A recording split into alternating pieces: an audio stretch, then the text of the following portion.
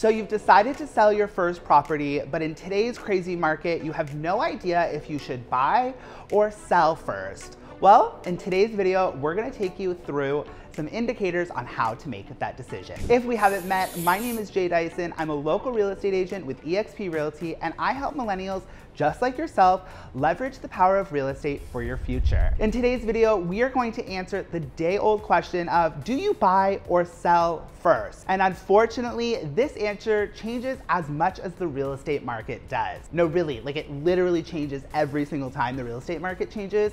So in today's video, I'm gonna share some indicators to help guide your decision on whether to buy or sell first. Let's dive in. So after identifying a clear why and understanding that you're ready to move forward with this next chapter of your real estate life, how we're going to decide on whether to buy or sell first is really going to come down to some main indicators. The first indicator that you're going to want to look into is your personal finances. So of course, we want to have a clear understanding of both your input and output of your budget line, how much money is coming in and how much money is going out. It's also going to be really important that we have a good grasp on your debt, because when you applied for your mortgage or refinance your mortgage, that debt to income ratio is going to be a really imperative part of the process. This brings me to my next point under personal finances, and this is maybe the best time to loop in either your lender or a mortgage expert to help you understand what the different rates that are offering,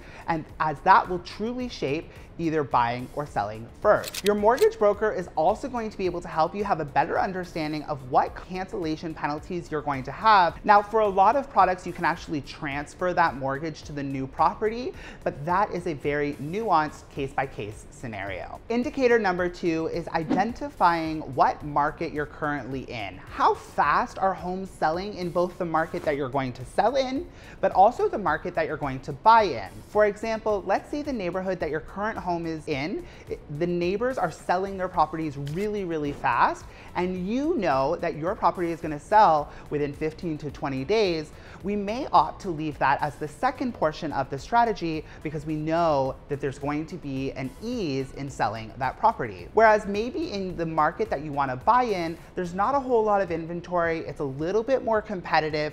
We're going to want to take care of that buy before we dive into the sell. The third indicator to identify either buying or selling first is market trends. So are you currently selling in a seller's market or in a buyer's market?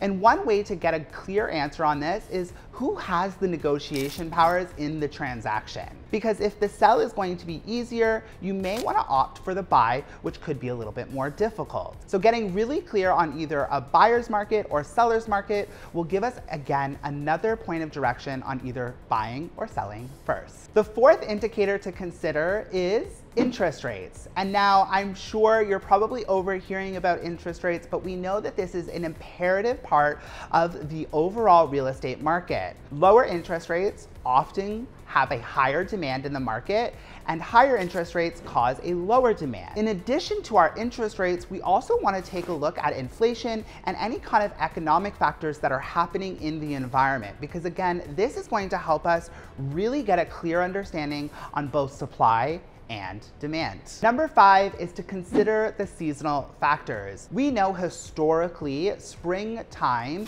our homes present a little bit better, they look better in photography, more buyers are interested in moving in these better weathered seasons. So having an understanding of the seasonal factors is also going to be a really good indicator. Now, we're probably not going to want to sell in the middle of the winter because that is going to decrease your demand. However, remember, the market that we sell in is the market that we're potentially going to buy in.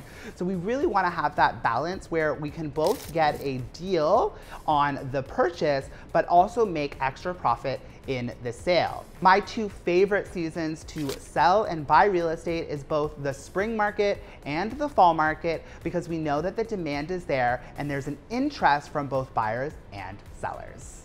The sixth indicator, and something to take under consideration, is hiring a trusted realtor or a real estate professional. As your realtor, I will be able to give you access to the MLS so that you can stay up to date with both what's happening in the market that you're trying to sell in, but also the ideal market that you're trying to purchase. By having actual data points, you're going to be able to keep it very subjective and really clear on your goals. In addition to giving you access to the MLS, I have a large network of other realtors who have sellers and buyers in their back pocket looking for that perfect property. So having your realtor looped in on your journey of wanting to buy and sell could also give you the opportunity to find both a buyer or a seller off market. Now, of course, having somebody who can navigate all of the different indicators that we discussed is also going to be super imperative because it is our job. We are in the market on a daily basis.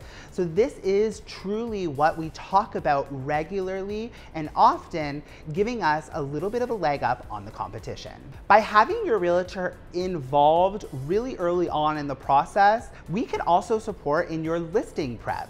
We can help with painting, updating finishes and changes, managing any kind of bigger renovations, but having us in earlier is going to give us the best option and the best head start to get you the most in the market. And then lastly, there are always contractual conditions and ways that we can write the contract that are gonna best support your process of either buying or selling first. So having us looped in will give you that additional information. For example, maybe the purchase of your new home is gonna be conditional on the sale of your previous. As mentioned before, a lot of these indicators are market sensitive and change as soon as the market changes here in Toronto. So if you're still a little unsure on either buying or selling and buying, then I encourage you to check out the link below where you can book a one-on-one appointment with me either by phone or Zoom, and we can discuss the details of your specific situation. During that call, I will share some of my favorite tips and tricks, some of my team members to help navigate the process of buying and selling simultaneously with the most ease and smoothness. Check out the link below and book your one-on-one today. Thank you so much for watching today's video. We post content like this weekly and we love your feedback. So leave a comment, subscribe, and like. If you're curious to see what the day in the life, a little behind the scenes, I encourage you to follow me over on Instagram at jdysonrealty. I'll see you next week.